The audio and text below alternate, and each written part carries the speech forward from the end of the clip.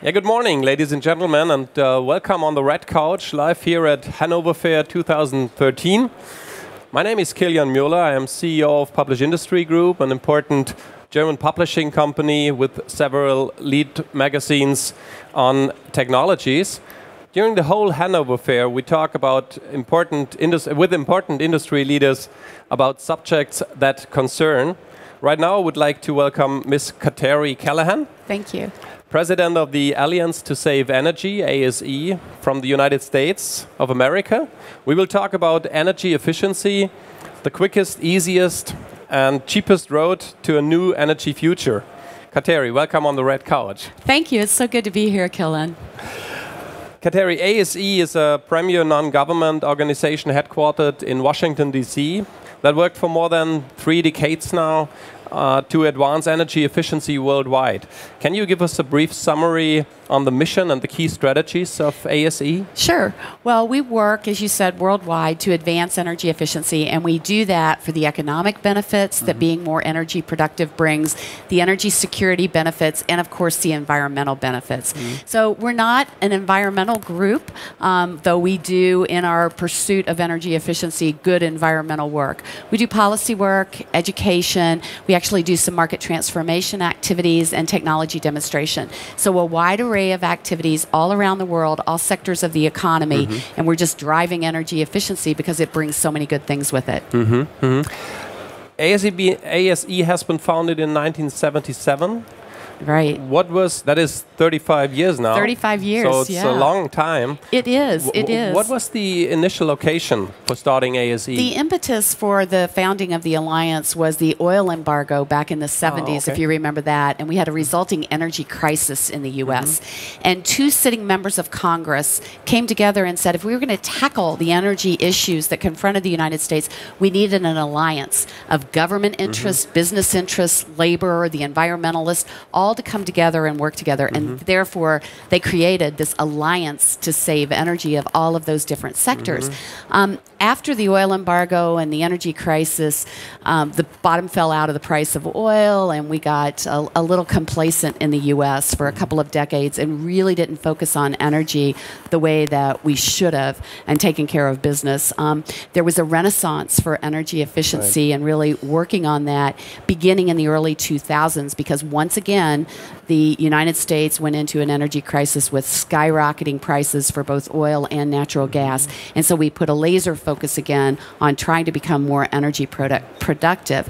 I'm hopeful that we're going to continue that now and not go back into a lull and be complacent because we have cheap natural gas in the United States now. Now today, yeah. Yeah. But looking back, I mean, you've come a long way. Which are, from your point of view, the major milestones that you have reached? Well, I think we're very proud because over the course of the last 35 years, we've doubled energy productivity in the United States. Oh, okay. And we've helped to do that as the Alliance to Save Energy, because we helped to put in place building energy codes to make sure that all of our buildings, new construction and major renovations, meet certain energy efficiency levels. Appliance standards for refrigerators, for dishwashers, for air conditioning units. We've put those in place for cars. We just increased our CAFE standards once again. So it's really been a foundation of policy work at the local, state, and at the federal level that have allowed us to advance energy efficiency. And the Alliance has been involved in all of those different activities. We also have educated consumers. We've had award-winning consumer education and outreach campaigns, and that's been we're very proud of that, and I think it's been very effective in making people aware that they can save money by saving energy, and oh, by the way, they can do something good for the environment too. A lot of things that you already did. What is the status quo comparing energy efficiency in the US with Europe, Asia, and maybe also emerging regions? Well, you're German, and so we strive to be like you.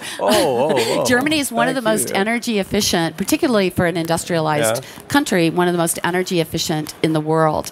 And you have a goal here of increasing your energy efficiency 50% by 2050. And so you're already at a bar well above the United States and going further. Japan is another model for the United States to look at. They have the most energy efficient. If you look at the units of energy required per GDP, they they're the best. They're the gold standard. And they have put in place all 25 energy efficiency recommendations that were created by the International Energy Agency, the IEA. So they're the only country in the world that's done that. So we, as the United States, have a ways to go. We're only the 9th most energy productive country in the world. But we have established a goal at the Alliance to Save Energy to double energy productivity in the U.S.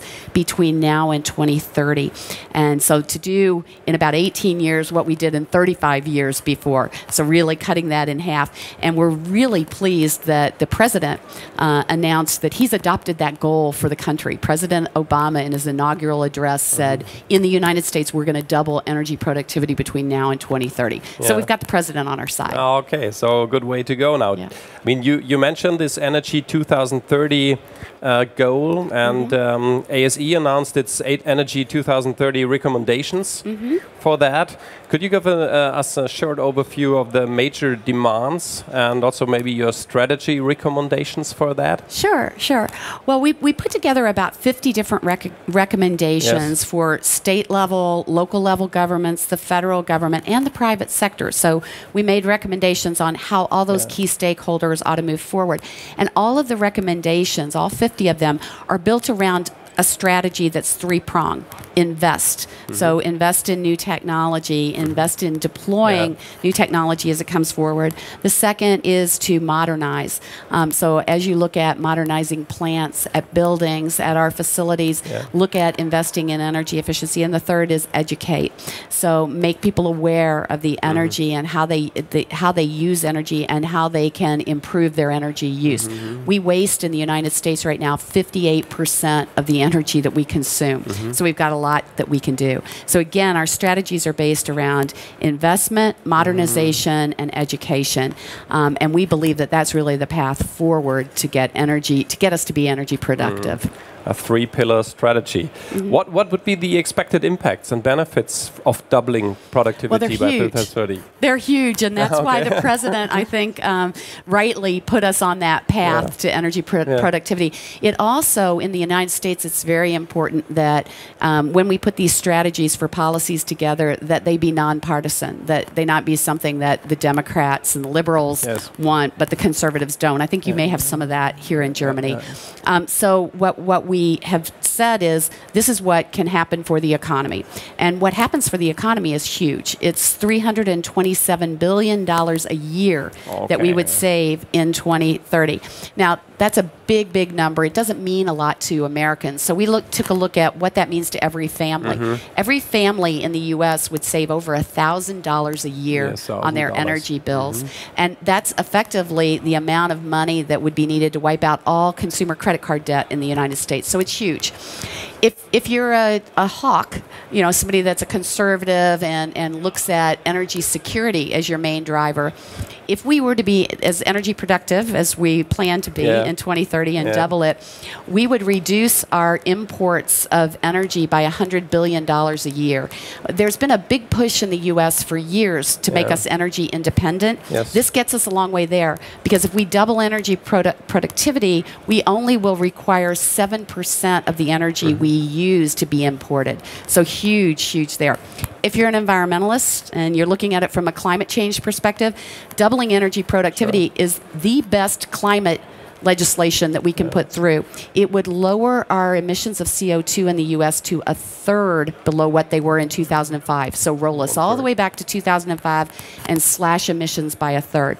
So we believe that that's the reason that the President embraced the goal. There's all these great things that will happen for our economy, and we believe it's the reason that the Congress will embrace it as well, and businesses. That sounds absolutely sensible. But I mean, if you urge policymakers and people in the private sector, you need them to take immediate and concerned action now, not just in 10 years. Are you optimistic they follow?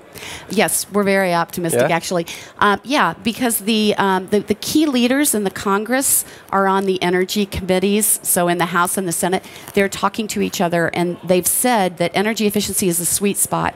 It may be the one thing on national energy policy that we can do. The states are already in the United States really moving forward on energy efficiency. The president has called to create an energy efficiency race to the top for the states, to put them in competition with each other, and to put out $200 million in incentive money so that if they take action and they put policies in place, they can be rewarded with those funds coming to their states. So we think there's a lot of interest. Our recommendations have already been adopted by the City of Boston's Green Commission. They've been adopted by a regional set of governments where I'm from in Washington, D.C. And there's just been a huge amount of interest on Capitol Hill and in state government houses all across the U.S. in what we've put forward. So we're really optimistic. Okay, we wish you good luck for that. Thank you. Kateri, energy efficiency needs to become a global aim, not just a US or European aim. Absolutely. ASE is engaged in to form a worldwide network as well. What is the current status quo? Well, about 3 years ago, we helped to stand up a sister organization like the Alliance to Save Energy here in Europe. And it's called the European Alliance to Save Energy, and it is headquartered in Brussels, and it's focused at the EU level policies. And I think they're making tremendous strides in making sure that energy efficiency remains high, and I say remains high, on the EU agenda, because it's been there for a while. We also helped to stand up a sister organization in Australia, again, a country where they're just doing really important work in the energy efficiency space. So we have, it's called the A2SE, the Australian Alliance to Save Energy. And then we also started a sister organization in India. So we've started to populate these organizations around the world. None are quite as big as we are, but they've only been around anywhere from 2 to 5 years. We've been around for 35. So we see good things. And it's a great way for us to network and bring policymakers from those key areas together and to cross-fertilize. Good ideas don't start or stop at a country's borders. And so we need to make sure that they flow past and that we learn from each other. So we wish you all the best for that. Thank you for this short overview of what's happening in terms of energy efficiency in the US and from the ASE. Ladies and gentlemen, this was the Red Couch VIP talk about energy efficiency, the quickest, easiest and cheapest road to a new energy future, live at Hannover Fair 2013. After a short break, we will continue with the exciting second part of our VIP talk, where Kateri Callahan has to answer on 5 statements, which is simply right or wrong. Please stay online.